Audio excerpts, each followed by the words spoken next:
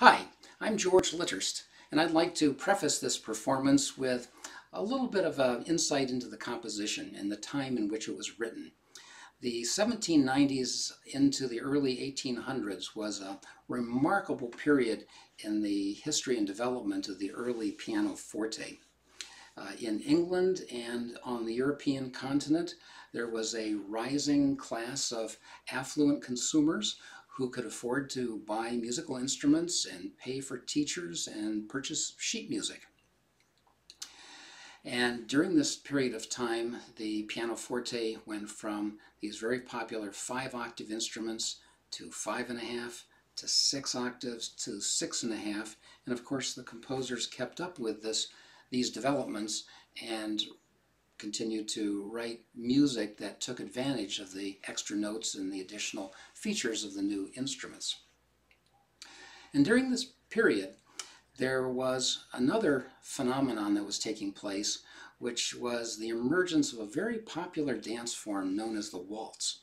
Now, the waltz was originally thought of as a somewhat scandalous dance form because it brought two dancing partners into close proximity with each other. But ultimately, the emerging popularity of the waltz could not be suppressed, and it really took Europe and England by storm during this time period.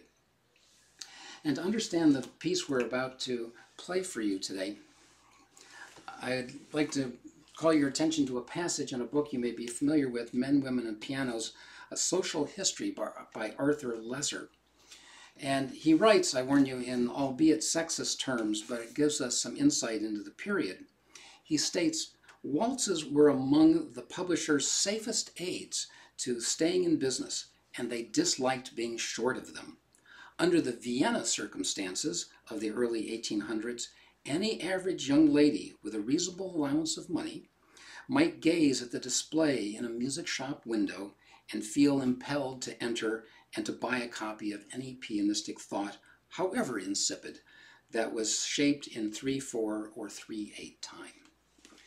And then Arthur Lesser goes on to describe a review that took place in the newspaper of a publication attributed to Muzio Clementi, published by the Viennese publisher Artaria. And it was a collection of waltzes, opus 38.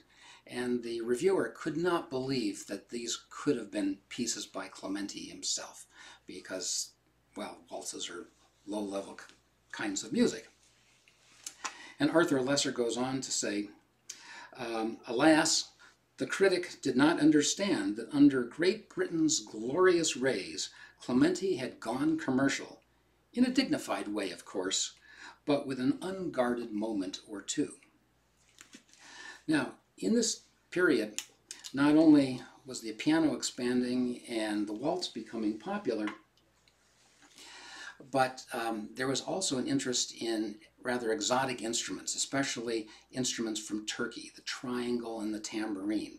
And in the case of tambourine, there were even books written on how to play it, and there were teachers who floated around who would give tambourine lessons. And especially young ladies were encouraged to take up the instrument. And many a composer during this period wrote waltzes for the pianoforte with optional accompaniment for triangle and tambourine. Some of them were even called bacchanals, which suggests what should we say, a rather licentious character to the music here, potentially.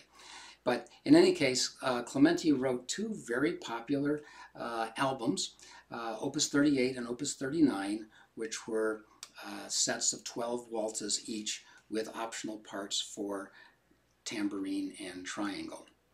And I'm going to make room here on my music desk for my son Patrick, whom I've invited along with his virtual twin Pietro to accompany me in this performance of Clementi's Waltz in C major, Opus 38 and number 9. Patrick, come on out.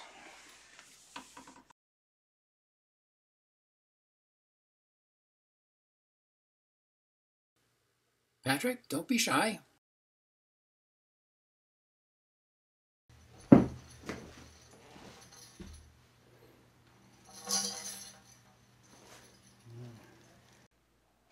Patrick, where's Pietro?